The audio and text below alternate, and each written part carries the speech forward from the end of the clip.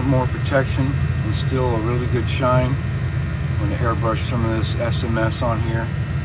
And this is already just 2 coats, and it's safe on the markings and it's looking good. So we'll finish it up. Okay, 24 hours drying time, and I have to tell you, it's just stunning. And this is actually a protective coating.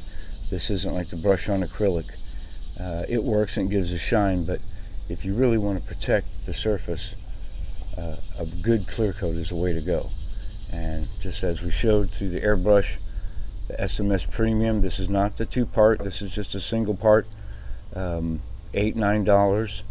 Probably get about 3 to 4 models out of it, depending on how heavy you use it. And of course, as we just showed in the video, using the very simple self-propelled airbrush. Has the built-in pump, charges right here, USB-C, and it works great for laying on the clear. Again, we're not trying to make pencil lines or anything else, so under $60 on Amazon for the brush. But here's the end result. And I've just taken a towel here with a little bit of the turtle wax and just gave it a polish.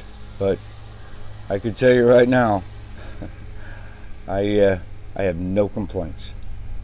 So yes, it is safe for the tampo markings.